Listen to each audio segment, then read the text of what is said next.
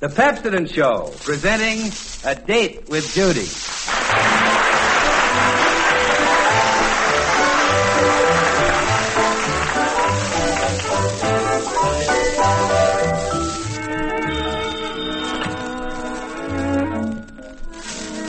Hello? Hello, Judy. What are you doing Tuesday night? Why, nothing. Oh, swell. Can I have a date with you? Oh, of course. Sure, you certainly can. Who is this?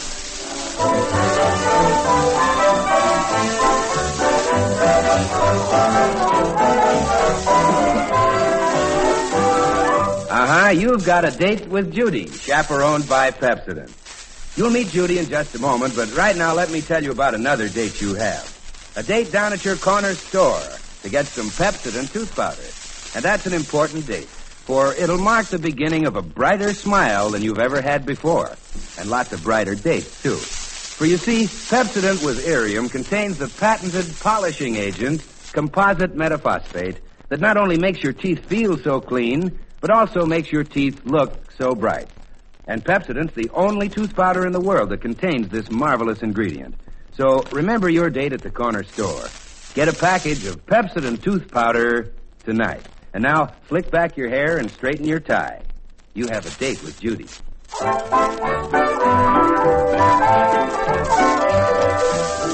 The town Judy Foster lives in is not small and not large.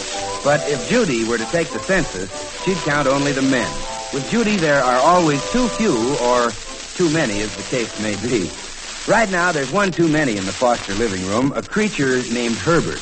And about Herbert, Judy has this to say. Mother, dear, he's about the droopiest dick I've ever been the cause of sitting on our sofa. And I've been the cause of some too positively droopy ick sitting on our sofa. Mother, darling, would you please, as a special favor, go downstairs and be simply precious to him? Me be precious to him, Judy? Yes, on account of it's very discouraging to boys to have a girl's family popping around and being sweet.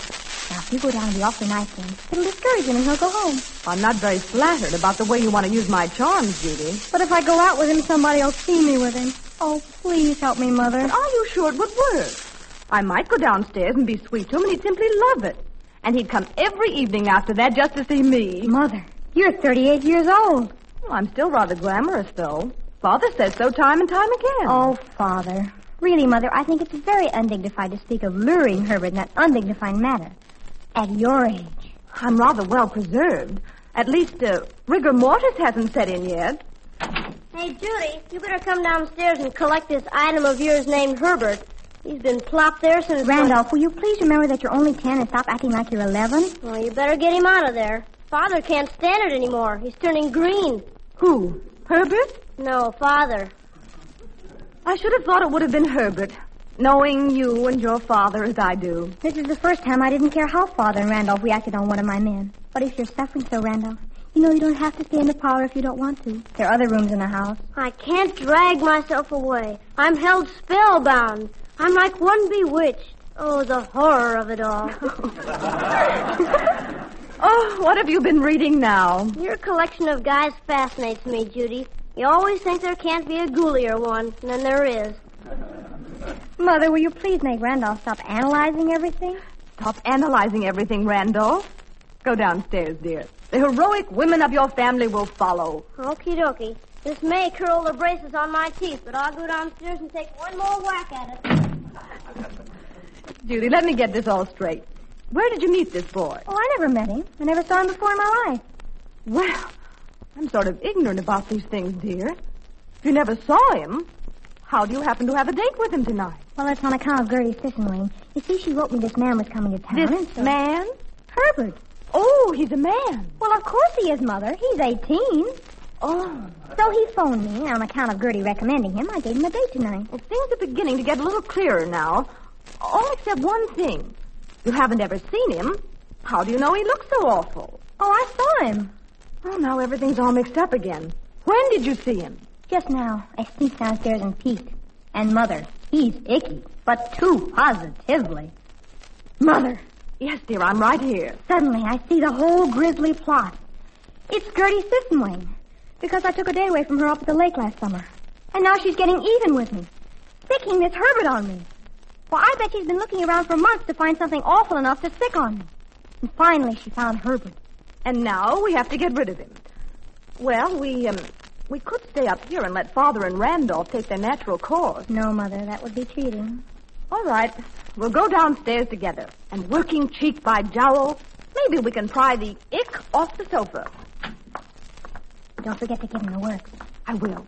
But what sort of works, I won't say till I see him. I may go for it. Mother. Judy, is that you? Finally? Yes, it's me, Father. I. How do you do? I suppose you're Herbert Tompkins, I presume. Well, Father isn't Herbert Tompkins, and I'm not, so I guess you hit it right on the nose. Randolph, please. How do you do, Herbert? I'm Judy. How do you do? This is Mr. Foster, my father. Yes, I've been talking to Herbert. And this is my brother, Randolph. Yes, I've been listening to Herbert. And this is Mrs. Foster, my mother. Oh, I'm so happy to know you, Herbert. Judy's told me so much about you. Shall we all sit down? Thank you. Nice evening, isn't it? Oh, lovely. Beautiful for this time of year. Yes, it is. Where did you say you were from, Herbert? Cleveland. Oh, Cleveland. Isn't that lovely? Cleveland's a beautiful city. Yes, it is. Let me see. Who do I know from Cleveland? Do you know the Dunlaps? No, I don't. Oh. Well, I know some people there by the name of Spencer. Do you know them? Spencer? No, I don't. You don't. They're in the brewing business. I don't know him. Do you know the Eldridges? Well, the name is awfully familiar. Mr. Eldridge is in the canning line. He's a great salesman. You know, I don't know him. Herbert, do you know the McSlap cabbages? The McSlap cabbages. Well, I know of them. Oh, Mr. McSlap cabbage sells snowshoes. Oh, yes, I've heard of him.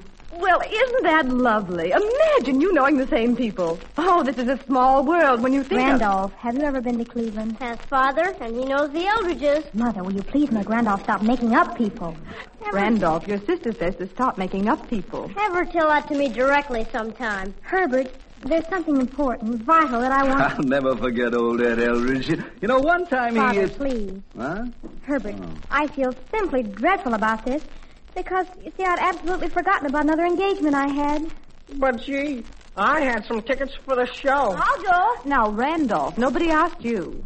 Oh, how lovely and thoughtful of you, Herbert, to have bought tickets for a show. So I'm terribly sorry, but I'm afraid it would be the most tactful thing for you to leave before this other person comes. On account of it might be very embarrassing for you to meet. On account of the most tactful thing when you... I'll walk to the gate with you, Herbert. Thanks, Mrs. Foster. I'll make it up to you real soon. Honestly, I will. Oh, I think I hear a car driving up in front of the house. You better go through the side door, Herbert. Quick, this way. Well, good night, Herbert. Judy. Good night. Good night. Good night, Mrs. Good night. Good night.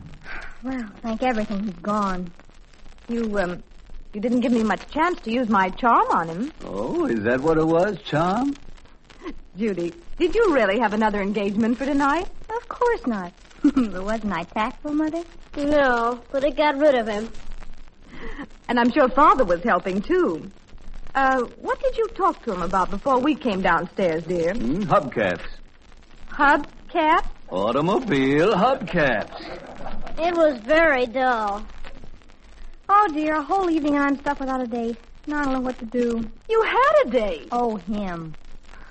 I certainly must be very unpopular not to have anybody phone me. If nobody does, what'll I do? I don't understand, girls. Who wants to? Oh, Mother, you answer. Because I don't want men to think I'm sitting by the telephone waiting for them to call. Well, you wouldn't want to give him a false impression like that. I should say not. Keep still, Randolph. Hello? Yes? Yes, he is. Judy, it's for you. Is it a boy? Judy, I don't want you to take this too hard. I hate to break it to you, but it's a girl. Oh, no, dear. Hello? Hello, Judy. This is Gloria. Haven't you got a date either? No. Look, it's only 8 o'clock and a date can call anytime up to 8:30. I always give up at 8:30, so maybe we oughtn't to hold up the line. Well, you're positively right, Judy. But do you mind if I just say something quick? Somebody might be trying to get me on the phone right this minute. Well, just listen to this, Judy. There's a new man in town. I heard Ruth talking about him this afternoon. There is. Yes. And from what I understand, he must be quite the something. They call him Tiger. Oh, a wolf? I imagine that's the idea. Anybody called Tiger, it'd be sort of Well, you know. You sure would. You think we could get to him anyway? Oh, the only person who knows him that I know is Ruth. Well, I'll give her a buzz and see if I can find out anything. Call me back if you hear anything. Okie dokie, I will. 3, 6, 5, 4. It isn't 8:30 yet, dear. I know, but I'm sacrificing tonight for the future. Oh, how brave of you, dear.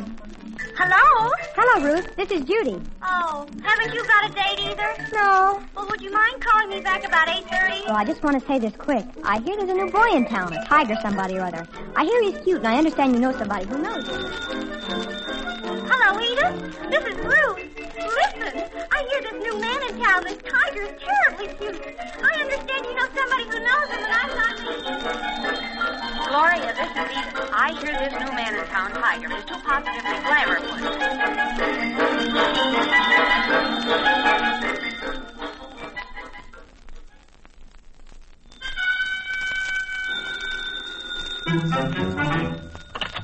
Hello? Judy, this is Gloria. Listen, everybody is just simply raving about this Tiger. Edith just calls me, and she says he's absolutely terrific. Yes, but where does he live or anything? Well, this is the funny part of it. You know your father's partner at his factory? Yes? Well, this Tiger is the nephew of your father's partner. I hear he's been... I've got to go now, Gloria. Goodbye. Father? Well, were you addressing me? Father, you know your partner at your factory? Yes, by some strange coincidence, I do.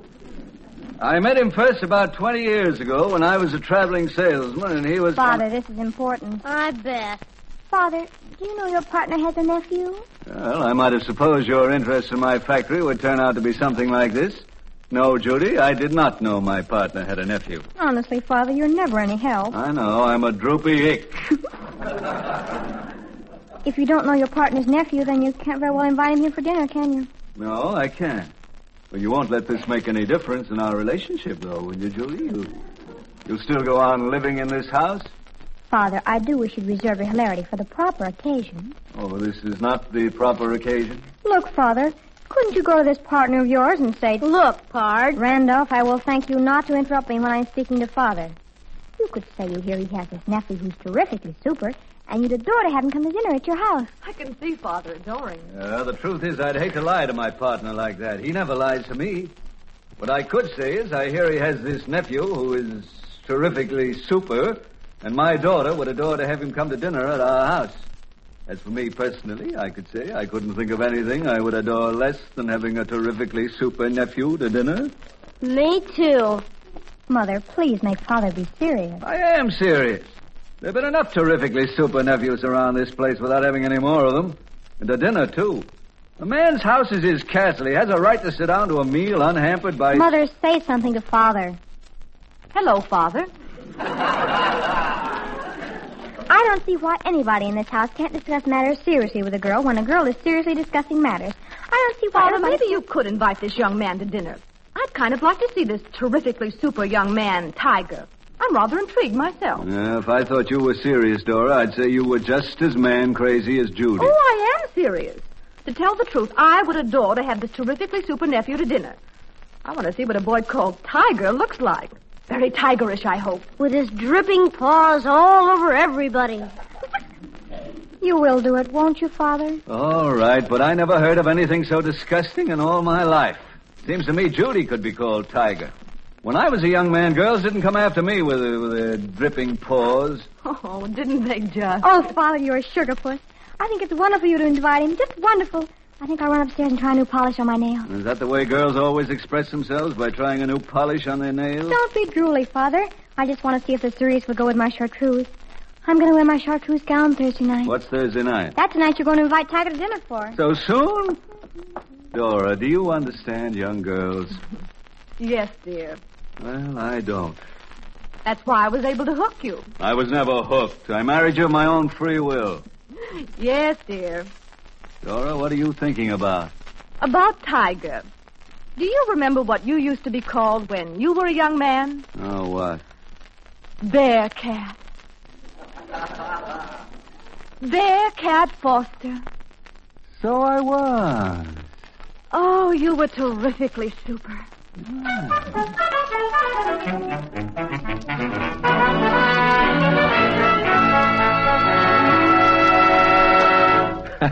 Terrifically super. We're going to hear more about that in just a minute, but terrifically super is a pretty good way to describe the new Pepsodent 50 Tough toothbrush, for it is super. Well, I tell you, next time you're near the toothbrush counter, take a look at the toothbrushes you see displayed. From a distance, they all look pretty much the same. As a matter of fact, most of them are. All but one. That's the sensational new Pepsodent 50 Tough toothbrush, and it's different from all the rest. It's different because it's the only toothbrush in the world that has 50 tufts in a small, compact head, twice as many tufts as any other. It's different because these 50 tufts provide you with double power cleansing, twice the brushing contact with your teeth. And finally, because there are 50 tufts in the Pepsodent toothbrush, the individual Fibrex bristles that compose the tufts are slender and springy, gentler and easier on tender gums. That means you don't have to use a brush with harsh, stiff bristles that may scratch and bruise. Just do this. Before you go to bed tonight, drop down to your nearest store and get a Pepsodent 50 Tough toothbrush. It's the gentle, modern way to make teeth gleam and sparkle. Well, now let's see. It's the next afternoon, and Judy and friend Gloria are in a booth at Scully's drugstore, poring over fountain menus. Gee, I don't know what to order. I'd like one of these 30-cent Super Dupers, but I suppose I always get sick when I eat a Super Duper. And besides, they cost 30 cents. I can't come over to your house Thursday night, Gloria. I didn't know you were supposed to come over to my house Thursday night. Should I order one of these Super Dupers, or should I order a Coke? I thought in case you were expecting me over to your house Thursday night. I can't come. I wasn't expecting you. Listen to this, Judy.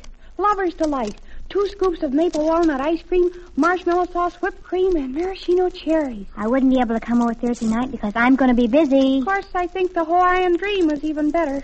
1 banana half, 2 scoops of pineapple ice, hot fudge sauce, and ground pecan. I have a date Thursday night. That's good.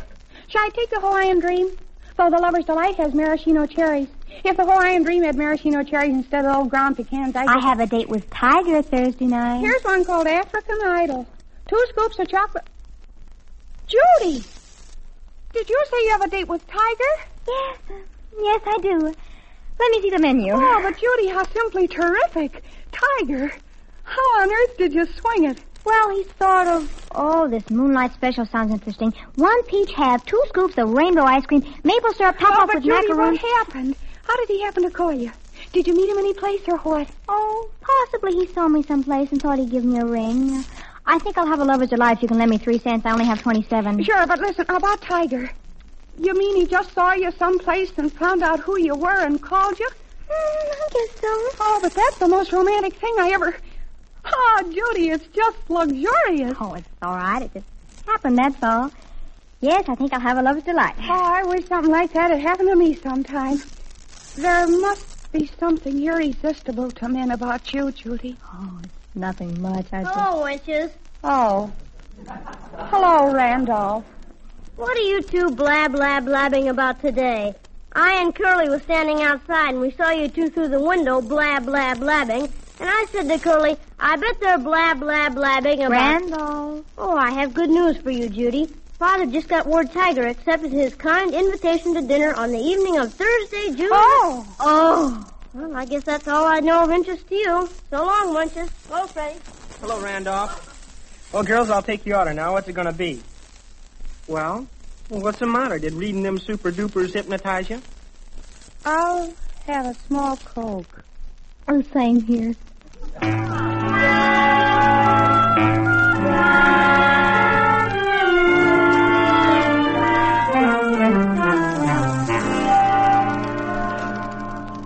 It was the most vicious and malicious thing anybody ever did. All I did was tell the truth. Well, you didn't have to tell it in front of my best girlfriend. Do I got to be careful who I tell the truth in front of? A girl can't even have a private life without her own brother telling every single thing she does. I didn't say you did anything. I said Father invited him. What are you so sore about? What are you so piggledy-wiggly about? Randolph, I wish you were draft age. I bet I know. I bet you were filling Gloria full of poop about how Tiger's running after you instead of you running after him. And now you're all piggledy-wiggly because Randolph, will you please stop concerning yourself with my affairs? My goodness, all you do is investigate me like the FBI. Why can't you ever leave me alone? You're a very interesting psychological study.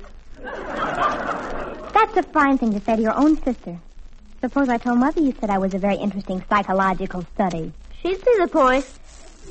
Really, Randolph, I've had entirely sufficient of this conversation with you. You can consider it ended. All right, so it's ended. It's completely at a close. If you're waiting for me to bust out into heart-rending sobs, you can stop waiting. Just remember this, Randolph.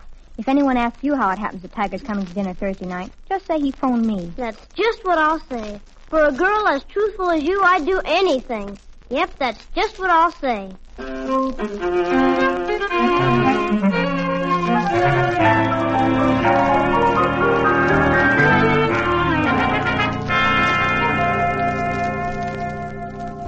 You know, Curly, my sister's being pursued by some guy, Tiger. Ever hear of him? Sure. My sister Ruth, she's been talking about him for a week.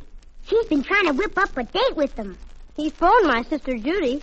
My sister Ruth, she can't get a rise out of him. He's got a date with my sister Judy on Thursday. My sister Ruth, she's been trying to angle one.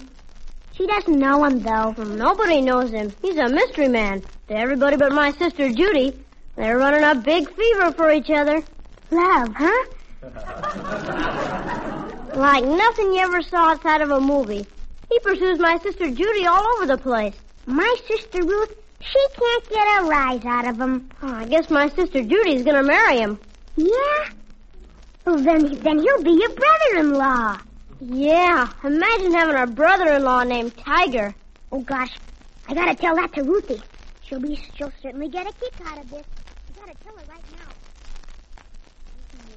Listen to what I'm saying. You'll be interested in this, you will. You know I'm never interested in anything you say. Go away, Curly. Can't you see I'm giving myself a pedicure? Yeah, I can see. Wow! Have you got big feet? Will you please go away, Curly? Okie dokie. If you aren't interested in anything about this wonderful tiger you're always talking about... Tiger? What about him? Oh, you wouldn't be interested in anything I say. Besides, you got a pedicure on hand. No, on foot, I guess. Which do you like best? On hand or on... What about Tiger, Curly? Oh, Tiger. Nothing. Except that he's got a big romance on hand. Or do you like on foot? What do you mean, romance? Him and Randolph's sister, Judy. They're running a big fever.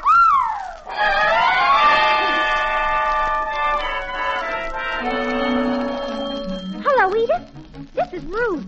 Guess what? You know who Judy Foster's running around with? Tiger. Yeah, and she never said a word to us.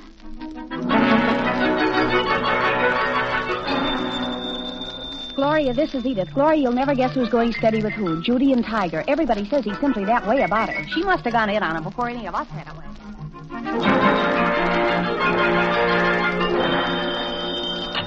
Hello? Hello, Judy. This is Gloria. Oh, hello, Gloria. Judy, Randolph was wrong about what he said in Scully's yesterday, wasn't he? He was? Oh, he must have been. Because everybody in town is talking about you and Tiger and the way he's pursuing you. They are? Yes, and I think it's just luxurious. Judy, are you engaged? Engaged? You mean to be married or something? Oh, isn't it true? Well, there isn't much in it. I'm not exactly engaged.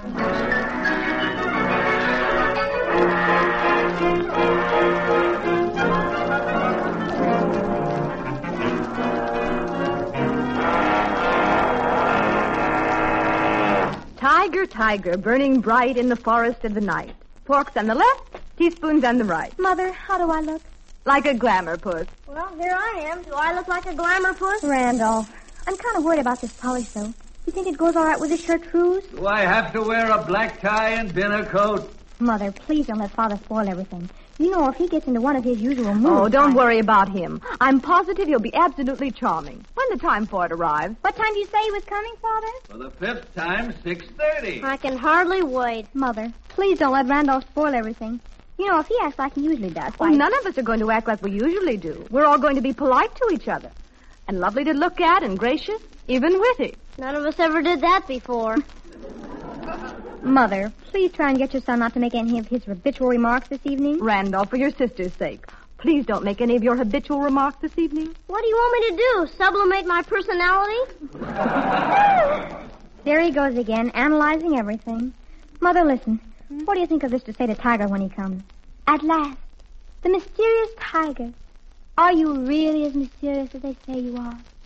Well, I think it's fair. Are you sure I look all right? Yes, dear. I'm not sure. Mother, I don't know why you never discipline Randolph. He doesn't care what he says. He says practically anything, and if he says the wrong things in front of Tiger, I'll scream. Gee whiz, all this fuss about a goon named Tiger. My goodness, if we weren't having strawberry shortcake for dessert, I'd get sick right now. All this fuss about a... You see, Mother? That's what I mean. He'll just keep that up. Well, I'm ready. I haven't worn this dinner jacket since the Elks Convention. I feel like a stuffed pig. Please, Father, be civilized tonight, won't you? Just this once. Dorothy, I have to let your daughter talk to me like that? Civilized just this once indeed. Oh, I wish everybody'd stop appealing to me to make everybody else stop doing everything. Can't anybody in this house ever stop anybody else by themselves? Oh, Mother, please don't get excited now. It's bad enough Father's all excited, and Randolph will probably act like a boor. Oh, if only everybody calmed down. Calm down, everybody. He's here. Tiger's here. Now, nobody get excited. Everybody be absolutely themselves. I'm myself. I'll lock the door. Do I look all right? Do my nails look terrible with this chartreuse? Well, guess I'll open the door. At last, the mysterious Tiger. Are you really as mysterious as they say? Hello, Judy. Herbert, what are you doing here? Well, this isn't the wrong night, is it? Because tonight was when I thought my uncle sent for me to Your come. uncle? You aren't Tiger, are you? That's what they call me. Why? No reason. I just... Hey, what's the matter with Judy? Her face is chartreuse.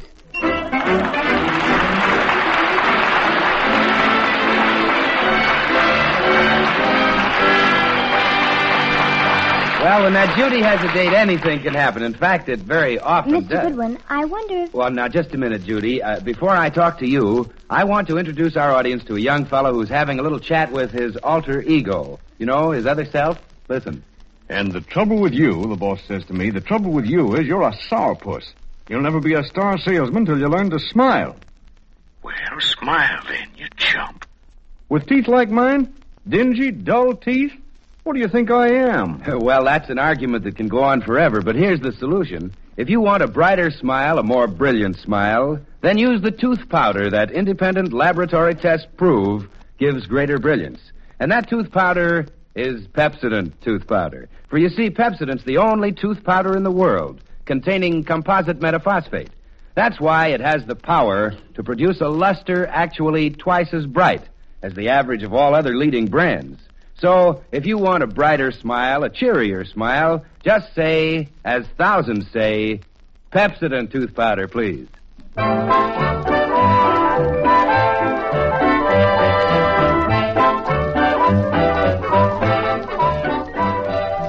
Well, good night, Judy. Good night. I had a perfectly wonderful time. Oh, really, the pleasure was mine. I'm not doing anything next Tuesday night. In that case, it's a date. I think that would be simply super.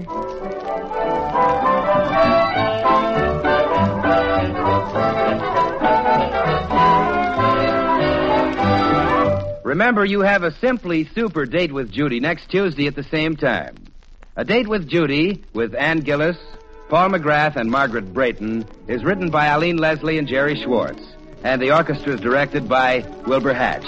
Now, mark this on your calendar, won't you? You have a Date with Judy again next Tuesday. Bill